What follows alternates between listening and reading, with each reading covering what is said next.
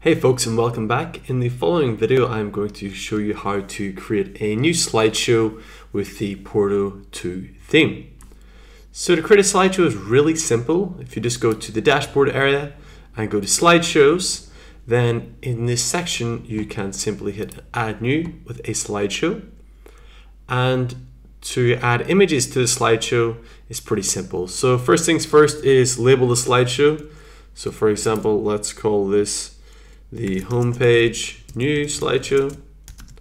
Then we're going to scroll down. We're going to choose the slide effect, whether that is slide or fade. So again, whether you want the image to slide like this one, or if you want it to fade, it looks like the image just fades in and out rather than this full slide of the image. Choose between the options. You can have the transition speed. You can increase that or decrease that. So if you wanted to move slower or faster, you can increase it and decrease it as required. And you can also have autoplay if you would like it to continuously play by itself. And of course, choose the delay before it kicks in. You also have one option here to pause it on hover. So if you want people to be able to pause the slideshow by hovering over it, enable this option too. Now to add slides, simple. Go ahead and click add slide. And you can add three different types of slides: image, image and video embed, and an image or a video in the background. So with the image, it's just one simple image.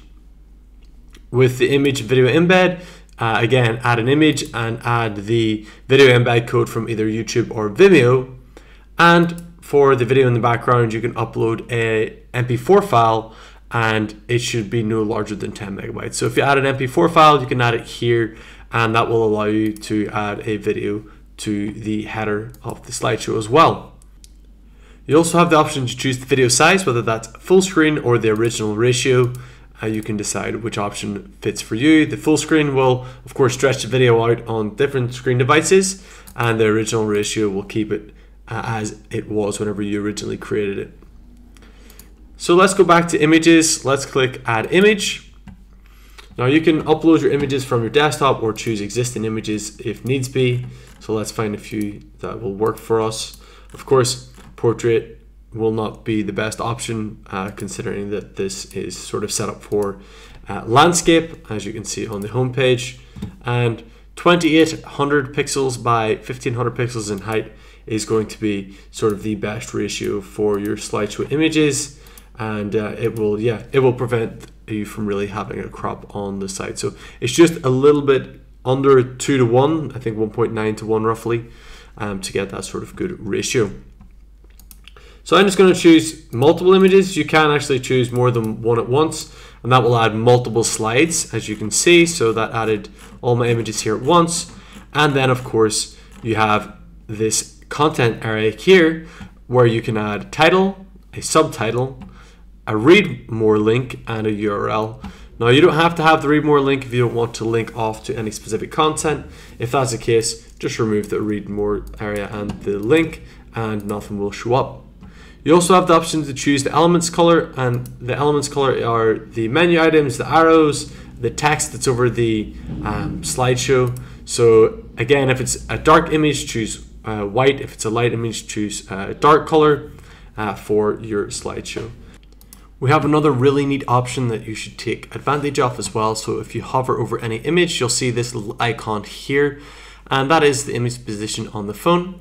And you can go ahead and click that and then choose the position of the image so you get the most ideal position on mobile phone devices. You can also, remember, drag and drop your images into any order and remove any image by just clicking remove a row. So it's very simple to use, and once you go ahead and publish that slideshow, then you will be able to use it in any page. So if you were to go to pages, and for example, if I went to, let's see, one of the home pages, and then I would be able to add a slideshow block, and inside that slideshow block, I can select the slide that I just created. So once this page loads, we will have a layout section, and in the layout section, we should have a slideshow block, or at least we should add one. So you can add a slideshow block to the page. There are 4 different slideshows. So if I go to the bottom here, type in slideshow, you'll see that there's slideshow 1, 2, 3, and 4. Choose which one works best for you. and which one you like the most. If you want a simple, clean slideshow, slideshow 3 is going to work best. If you want visible nearby, as in you can see the images a little bit on each side, slideshow 4. If you want the menu in the middle, slideshow 2, and if you want the slideshow with more elements on it, slideshow 1 is going to be the best fit for you. So again, choose whatever slideshow you want, and of course then, once that slideshow is added, you can move it into the position, edit it by hitting the pencil, and then select the slideshow that you need. So again, whatever slideshow it was, homepage, new slideshow. It can either be full screen or a specific height based in pixels. So I usually keep it at full screen. You have the option to display the header. If you're using the slideshow at the top of the page and you don't have a header block, as you can see on our page, we don't have a header block at the top of the slideshow, we have it below. But you can remove the header block, for example, and then of course enable the header so that it's only going to be shown in the slideshow.